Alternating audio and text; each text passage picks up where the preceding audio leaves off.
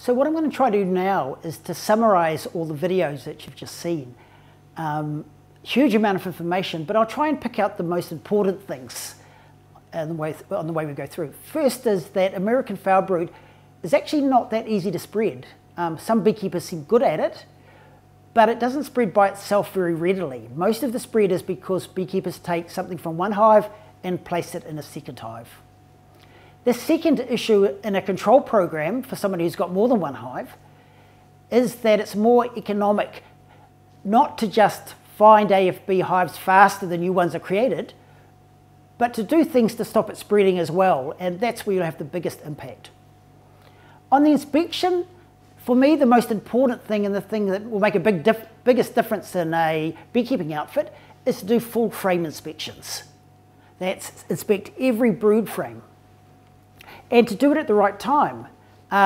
So any time that you're going to take something from the hive, do a full frame inspection. If you've got staff doing it, make sure that they're audited to make sure that they know what it looks like and are keeping up their motivation. And probably the last point, and it's one that beekeepers quite often forget, and what that is, the role of the management agency in all of this. Now, American foul brood is a beekeeper disease where beekeepers spread most of it. And they're the only ones who can slow down its spread, and they're the only ones who can eliminate it. The role of the management agency is not to do that for beekeepers.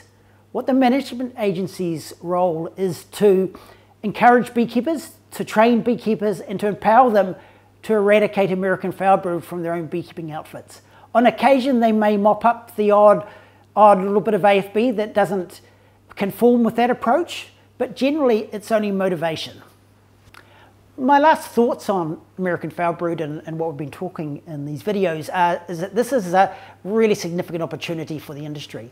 American foul brood is eradicable, and we're on the way of doing it. We've gone from quite high levels to very low levels. All we have to do is the next steps, which is to get rid of it completely, and we will have done something nobody in the world has done, and every other country is going to look quite envious at New Zealand, and I guess trying to emulate what we've been doing.